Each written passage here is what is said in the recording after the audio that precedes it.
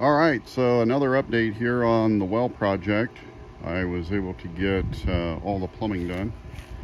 So we'll take a look here and just kind of give you a quick tour of the progress so far. So right there is well number 1, and I have that connected halfway between well number 1 and well number 2 with a T. And there on the top of your screen you can see the common rail. It'll make sense here in a second. Then go back down, or keep going to well number 2. Well number 2.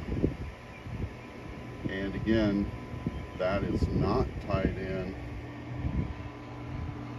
except for halfway between well number 1 and well number 2. Again, equal distribution of the water, pulling the water up out of the hole. So then this is halfway again, and then finally well number 3 is right there, center screen. And then the common rail goes over here like so. So comes down, ties in halfway between well number 1 and well number 2, and just keeps right on going, ties in halfway between well number 2 and well number 3, and then finally comes up here. So I'm trying to get a hold of the landscaper to see where he wants the pump. Right now I've got access to both 110 for the irrigation controller as well as 220. I don't know if he'll be able to use that circuit or if he'll have to run a new one because of the amperage draw. Looks like a max of 9.95 amps on this Stay Right 1 horsepower HNE pump.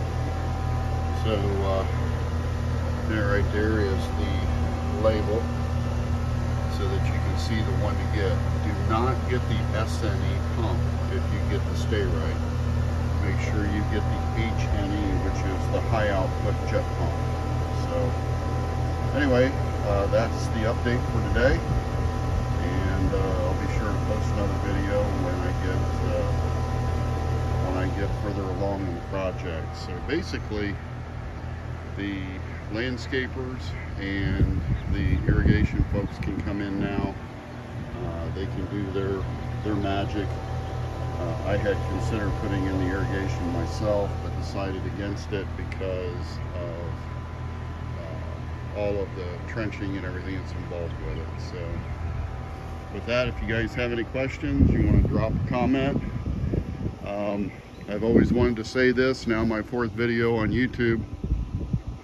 If you like what you saw, please smash that like button and subscribe. Thank you.